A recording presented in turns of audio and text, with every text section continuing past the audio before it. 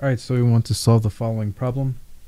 We want to find the derivative, so y prime is going to be equal to, first thing we're going to use the product rule here, so d dx of x times e raised to the negative x plus x times d dx of e raised to the negative x plus, and then the derivative of e raised to the x cubed, you bring down the x cubed, d dx of x cubed, and then times e raised to the x cubed.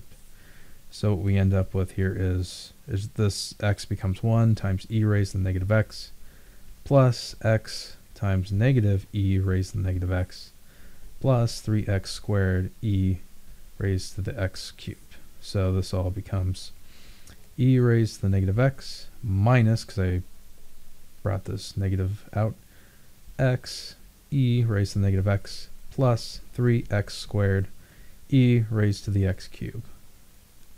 And that's it. I mean, if you wanted to, you could factor out e raised to the negative x, but it should be fine. So this is the derivative. All right, I hope this helped you out. Thanks for watching. You have a great day.